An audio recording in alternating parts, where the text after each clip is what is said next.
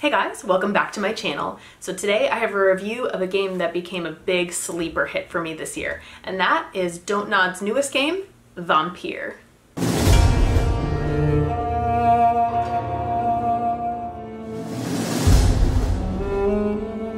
So to start, I'll talk about the atmosphere. It successfully captures the feel of London in 1918 in a post-industrial revolution world that has been plagued by the Spanish flu and deeply affected by World War I. In the game, you're the main character, Jonathan Reed, a doctor who pioneered a blood transfusion technique and just came back from serving in France in World War I.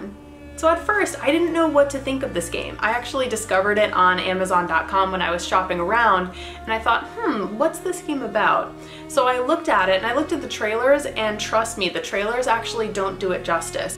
At first, I was very skeptical about it, but after reading the description, saying it's historical, that not only are you a metaphysical creature, but you're also a doctor who has the opportunity to make the choice to either save the people of your town or kill them, was very fascinating to me. So I figured that I pretty much had to pick it up immediately. The atmosphere was one of the most successful parts of the game. You got the strong sense going through the misty streets that you were definitely in a post-war Spanish flu ravaged London. Now for me, I personally am a lover of historical fiction. Some of my favorite shows are ones like Call the Midwife, Poldark, and Downton Abbey, and I found that Vampyr played a lot like those shows. You have not only one, not 10, not 20, but 66 very well fleshed out NPC characters. And to get the best of the game, I recommend talking to each and every one of them. The best part of the character stories is that all of them are believable. None of them are perfectly good or perfectly evil. So that goes into the fact that the story is also a moral playground. You have your character, Jonathan Reed, who is, by all sense, a doctor. What you can do is you can choose to heal characters, and as you heal them, their XP goes up.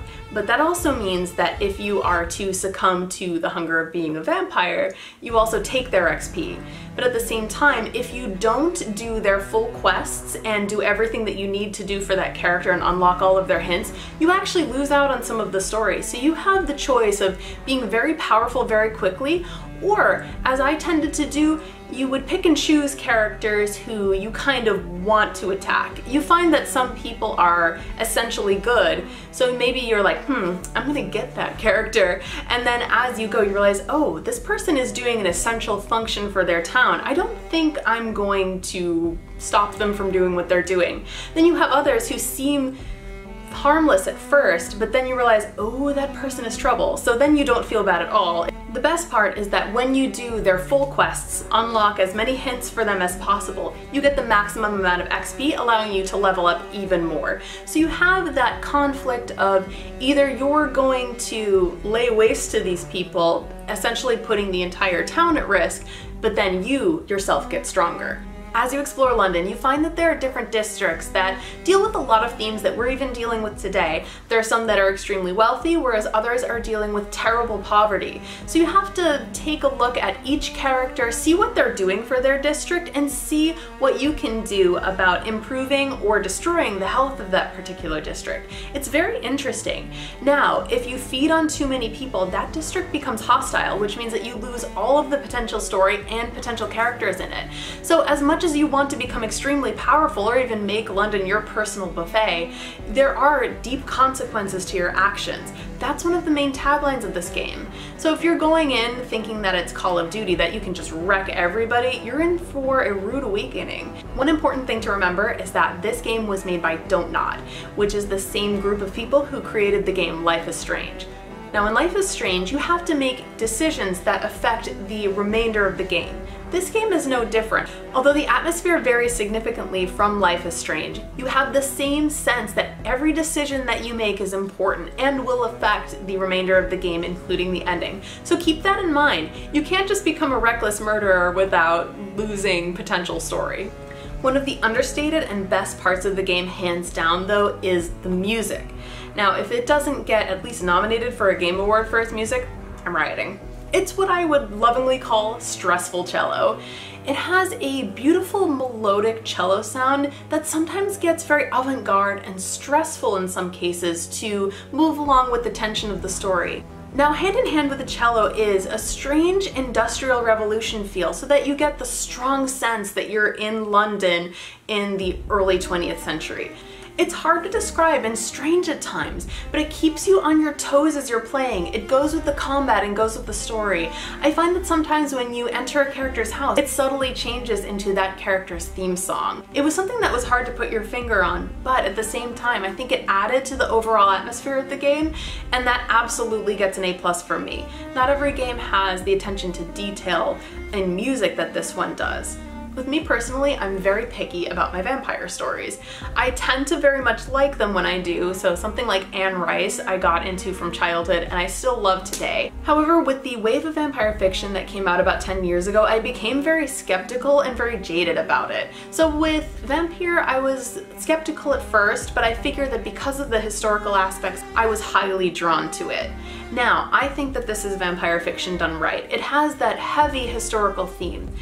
The great part of a lot of vampire fiction is that it's not about the monster. The best part about Victorian vampire fiction, such as Dracula, is that it's more about a metaphor for something. Although in this game, I don't believe that vampirism is necessarily a metaphor for any theme in particular. I do think that it has a nice tie-in of science and metaphysics. It deals with that age-old conflict of science versus God or versus something metaphysic, which is always something that's interesting to delve into, whether in a fiction or a video game. That ties in perfectly with its complex, very dark atmosphere. I found myself enjoying it pretty much immediately. Now, I just finished this game, and my piece of advice is, as much as possible, really do try to exhaust those dialogues with all of the NPCs. You'll find that some of them may surprise you. Although I know it might not be everyone's cup of tea to exhaust every bit of dialogue from every person, the interesting thing is you might find out that some characters are very good as you hear from, say, a relative or a friend, and then you'll actually find out they're a total scumbag. Or the other way around, you might find this seedy person that you find has a lot of redeeming qualities. That's the fun part of the game. Nothing is exactly as it seems. As you talk to people, reveal their hints, and then do their investigations, you actually improve their blood quality. That comes into a complex conflict. The more you talk to these NPCs, the more you actually find yourself empathizing with them. So with that comes the complication of, do I heal them? Do I keep them around for their family and the people around them? Or do I feast on them to get their XP? As you go, it becomes harder and harder to make that decision. If you're playing on PlayStation, you eventually get a trophy for playing as a complete pacifist and not embracing, as they say, anybody. Now with me, I like to hover around the moral yellow ground, so I knew that I wanted to get one of their good endings, but have some fun on the way. So I did find myself embracing a few of the characters, being very careful to stay on the side of the morally good, more or less. In the end, I like my food humanely sourced. And for me, I found that to be the most fun way to explore this game. However, if you're a total sadist, you can go ahead and just chomp away and just have fun, but just know that you will miss out on vital investigations and dialogue options. Overall, I feel that this was a great experience, but there are definitely imperfections to this game. Namely, the first one was bugs. For me personally, I had quite a few starting out. I was playing with PlayStation 4, and unbeknownst to me at the time, my hard drive was starting to go south.